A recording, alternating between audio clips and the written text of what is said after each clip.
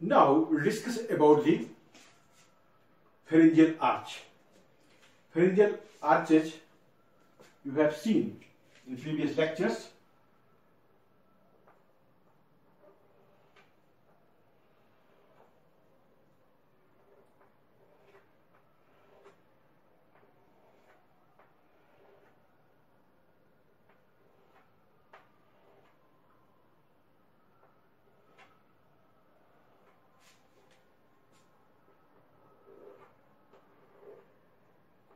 These are series of thickening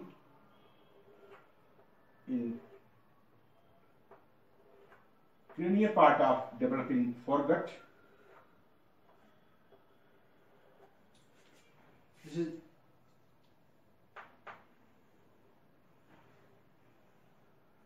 endodermal lining.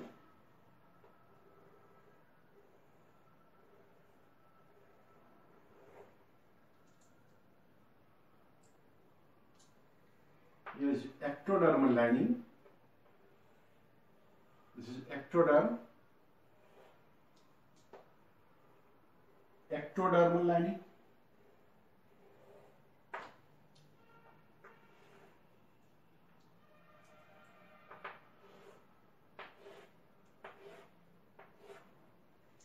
This is first, second,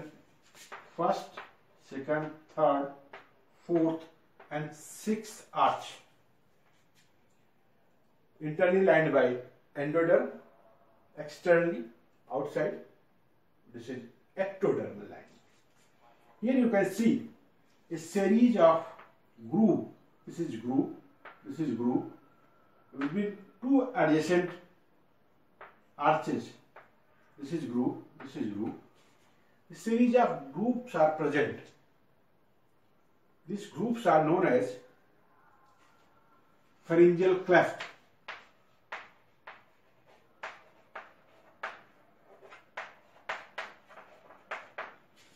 So this is first pharyngeal cleft, this is second, this is third, this is fourth pharyngeal cleft. This pharyngeal cleft, first cleft forms the external acoustic meatus.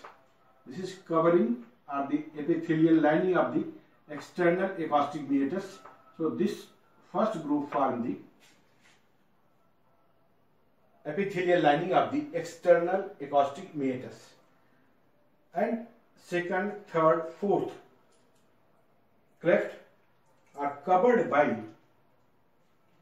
here is second pharyngeal arch. It grows faster than other arches.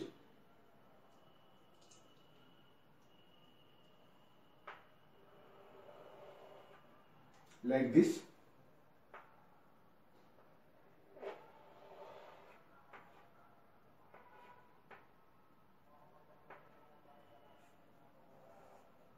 And here it joins with, so the second pharyngeal arch overhang and covers this second, third, fourth cleft. This is known as, this part is known as cervical sinus. This is cervical sinus. After some time, this cervical sinus become obliterated.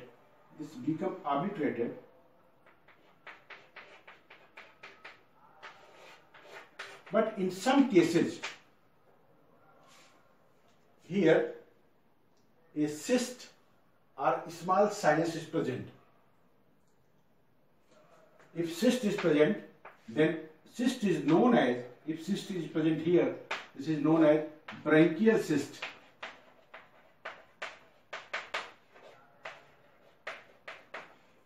And if here a sinus is present, then sinus is known as branchial sinus. So, and position of the branchial cyst or branchial sinus, it lies just anterior to sternocleidomastoid muscle. Just anterior to sternocleidomastoid muscle here. So this is branchial cyst or branchial sinus. So this is all about the pharyngeal cleft. This is pharyngeal cleft. Thank you.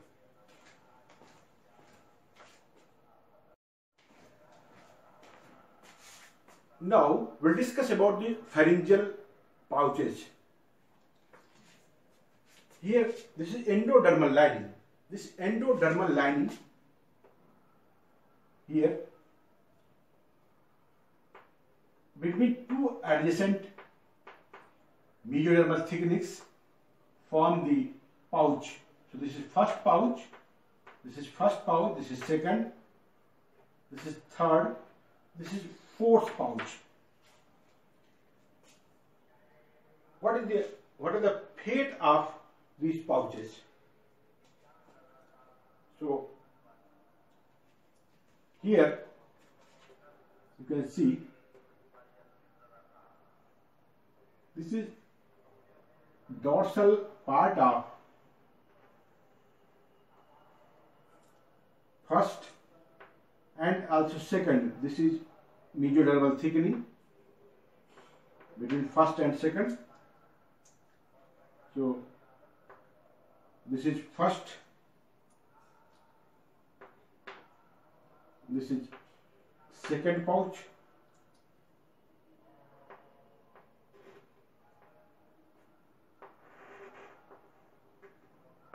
ventral part of second pouch forms the, this is tonsil.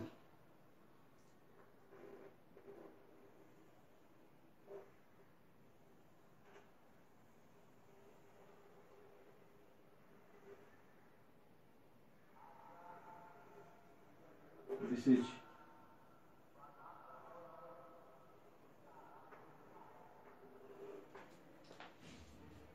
you can see in this diagram, this is first pouch, this is second pouch, this is third pouch, this is fourth pouch, some part of fifth pouch is also joined with this. This is tubotympanic recess. This is dorsal part of the first and second pouch form the this recess. This is known as tubotympanic recess. It forms middle ear cavity, auditory tube and part of tympanic membrane. Here this you can see, this is second, this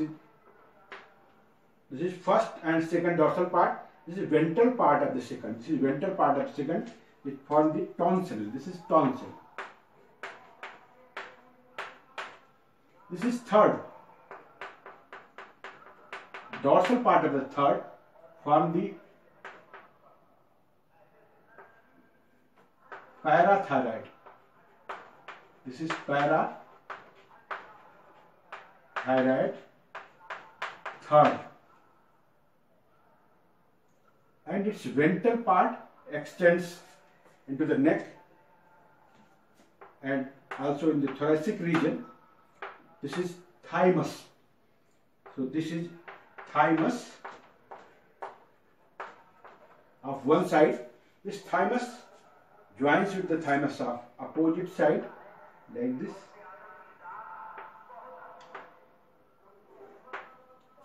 And these two joins with each other.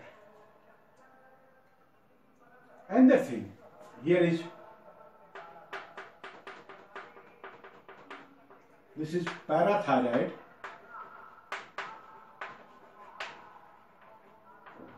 fourth, and this is lateral thyroid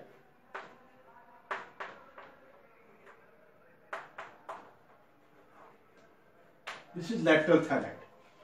So fourth, dorsal part of the fourth form the parathyroid 4 and ventral part form the lateral thyroid. This lateral thyroid, this joins with the thyroid gland and it also forms the ultimobranchial body. Here parafollicular cells or C cells are present So these structures derived from pouches, first, second, third, fourth. First, second, third, fourth pharyngeal pouches. Thank you.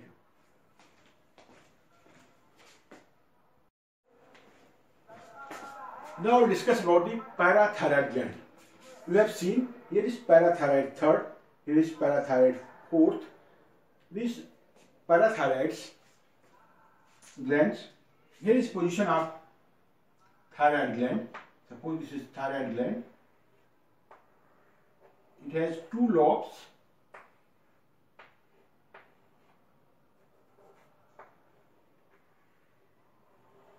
This is thyroid gland. It develops from thyroglossal duct. On the posterior side, this is posterior view of thyroid gland. Here is position of, this is parathyroid 4. So this is level of the parathyroid 4 and this is level of parathyroid 3. This is cranial to this, parathyroid 3 and parathyroid 4th, third or fourth. This is fourth. This incorporate here in thyroid gland. This parathyroid 4 from the superior parathyroid. This is superior parathyroid.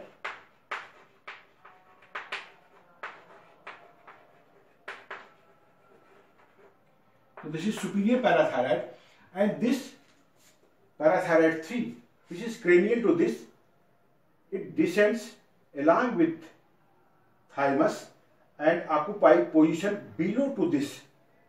It descends here.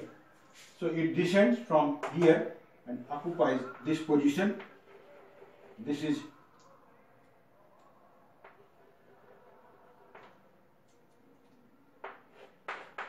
inferior parathyroid. So this is all about the development of the parathyroid gland.